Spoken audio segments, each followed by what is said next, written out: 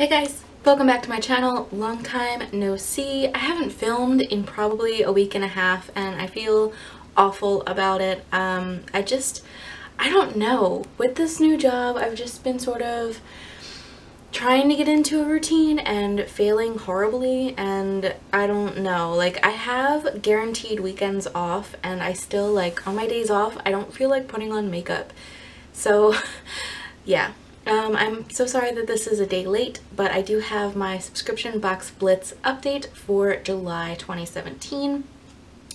I believe last month I was at 21 items that I was working on, and I only finished up 6 of them, which is kind of disappointing, but it is what it is. So as usual, I'm going to show you what I finished off, what I still have going, and then what I'm adding in. So, in no particular order, I have this from Christoph Robin. It's the Cleansing Purifying Scrub with Sea Salt. It was a like scalp scrub that you used like a shampoo, and I actually really liked this a lot. I did find that it could be kind of drying to the hair, but paired with like a hair mask, it worked really nicely. I found that it really pulled all the crap out of my scalp. I didn't notice nearly as much dandruff as I normally have. I do suffer with dandruff and I have a hard time finding products that really address the issue. So this was actually kind of a nice surprise to find, and I liked it. I think I got 5 or 6 uses out of this, and I would definitely get more of this. It's so expensive, so I'm gonna try and like swap for it on my subscription addiction, because this is a perfect product to have in the summertime when you're sweaty and greasy and oily, and it just really helps get all the crap off of your scalp. So yeah, that's finished. The other hair product that I finished off is from Luminous. I lost the cap and then the cat started playing with it and I forgot to put the cap back on once I got it. But this is the Olay All-in-One Milk. It was like a leave-in conditioner type product. I didn't enjoy this. Like, it was an effective leave-in conditioner, I think, but I hated the smell. It was just so overpowering. And I don't know, I don't understand what this fragrance is supposed to be, but it was just not pleasant, and yeah, would not seek that out. Then I do have, the rest is all skincare. This is the Caudalie Resveratrol Lift Face Lifting Moisturizer Broad Spectrum SPF 20. This was half an ounce. I noticed that this has like a pink reflect to it, which was really weird. I don't understand why, and I didn't notice it on my skin, but it was like shimmery. I don't get it at all, but this was fine. It was almost greasy. It was very thin. It smelled like a sunscreen and it felt like a sunscreen, and I would not seek this one out because it's not cruelty free and it wasn't my favorite texture. Then I have this guy from Acure. It's the Pore Minimizing Facial Scrub. I was like, I feel like I just talked about this, but I talked about this in my empties. I didn't enjoy this. This was ineffective. It smelled bad. It was a weird color and texture. Would not seek that out. I have these 2 foil packets here. These are the Dr. Dennis Gross Ferulic plus Retinol Wrinkle Recovery Peels. These were incredible. They are stupid expensive. I think they're like $5.50 per pack based on the full size, which is just bananas. But this might be something that I would use maybe once a month, just to keep my skin in check, because I did find that it was very effective without irritating my skin. My skin just felt really soft and smooth, and I saw my pores being minimized.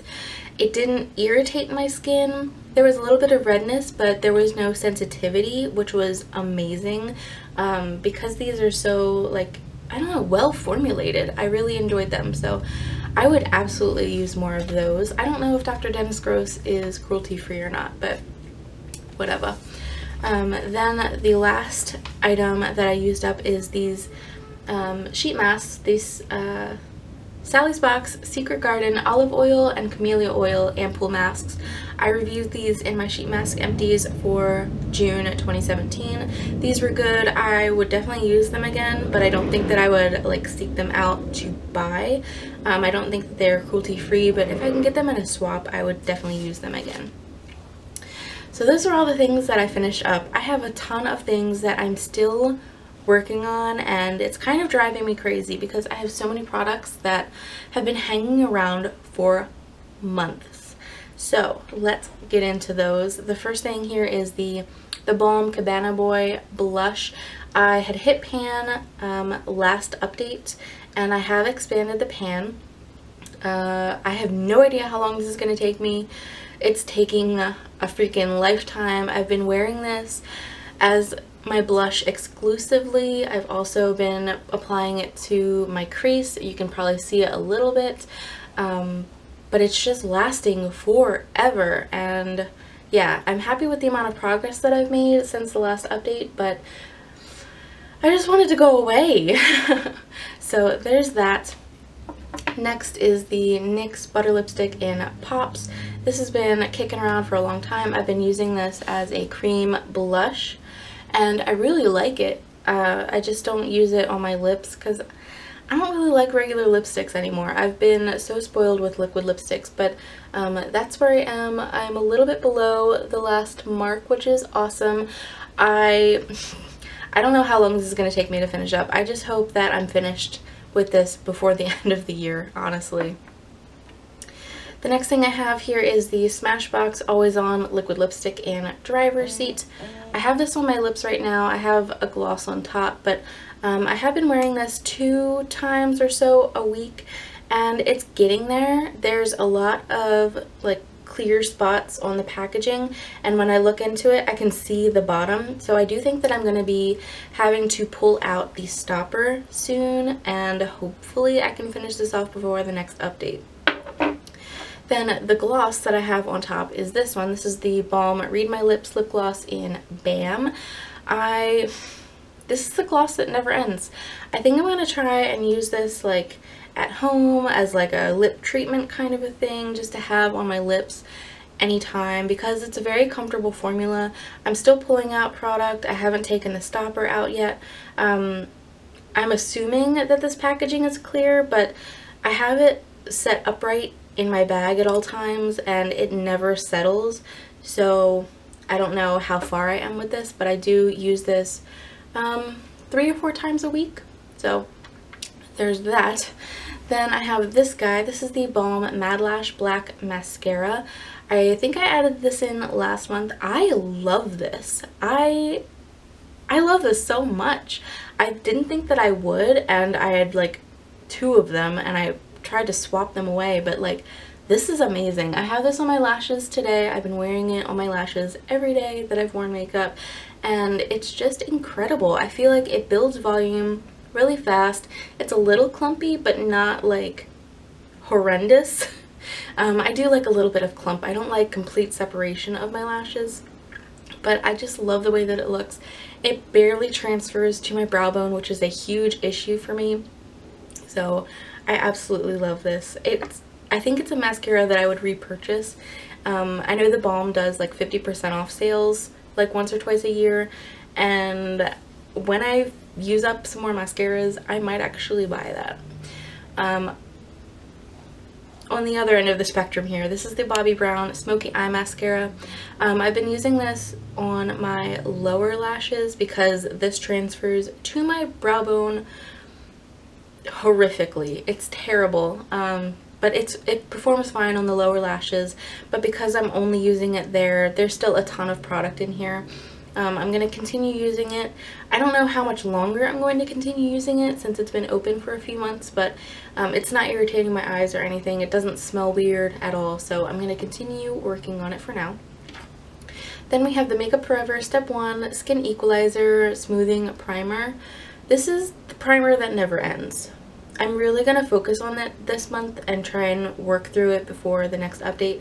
Now that I finished off the Hourglass Veil Mineral Primer that's in another project, I think that I can focus on this more, but I'm just ready to say goodbye to this. Similarly, this guy, the Elizabeth Mott Thank Me Later eyeshadow primer. I'm all the way up here and I really have to work to get product out, but because you only need like a pinpoint per day, it's just lasting a very long time. But this is another one where I really just want to get through it. You ever have those products where you just want to overuse it just to get through it faster? It's not that it's a bad product at all, I'm just tired of it, you know? So yeah. Then we have the LOC and Tati Always On, no, One and Done Shadow Stick in On Point. So that's how much I have. I've sharpened this 2 or 3 times in the past month. I am wearing it as an eyeshadow base today. I like it. I hope that I can finish this off in, I don't know, 2 or 3 months. Then I've got the Cynthia Rowley Brightening Illuminator. This is a very small sample, but I only use like a small half of a pea size amount per day, and it's lasting, but hopefully I can finish this off before the next update. There's not a ton in here. I feel like it's down to about there. So I think with consistent use I can get through that by the next update. The next product I have is the Aero Boost Color Enhancing Lip Balm. This was new when I added it in last month, so I am that far with it. I made very significant progress with this. I kind of wish that I had done markings to see my progress, but I think that I can finish this off by next month. If not, definitely by the month after that. It's fine. That's pretty much all I have to say about it so far. Then we have the Sunday Riley Ceramic Slip Clay Cleanser. I added this in last month as well, and I am about to there.